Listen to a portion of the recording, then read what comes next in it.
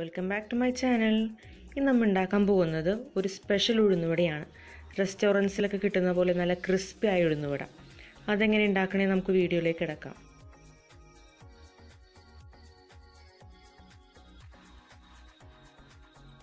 കുതിർത്ത് വെച്ച ഉഴുന്നാണിത്. ഇത് നമുക്ക് കുറേശ്ശെ ആയിട്ട് അരച്ചെടുക്കാം.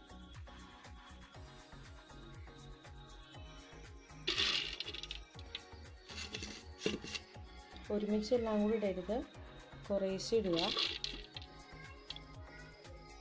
വളരെ അല്പം വെള്ളം ഒഴിച്ച് അടിക്കാവുന്നതാണ്.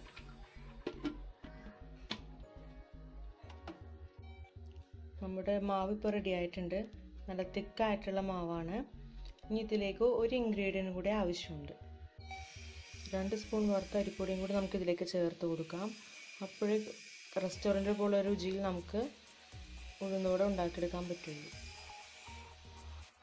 ഇതാ ഇപ്പോൾ നമ്മുടെ മാവ് റെഡി ആയിട്ടുണ്ട്.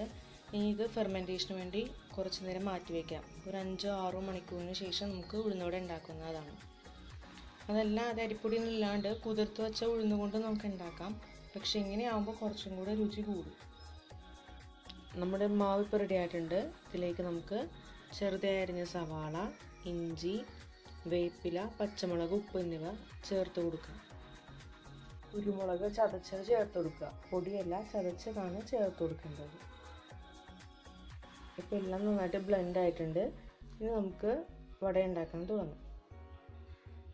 അപ്പം ഞാനിവിടെ ഒരു പാത്രം വെച്ചിട്ടുണ്ട്.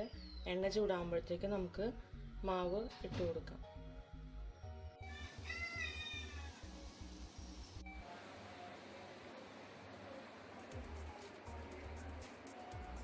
ഇതാ അപ്പോൾ നമ്മുടെ ക്രിസ്പിയായ വട റെഡി ആയിട്ടുണ്ട്.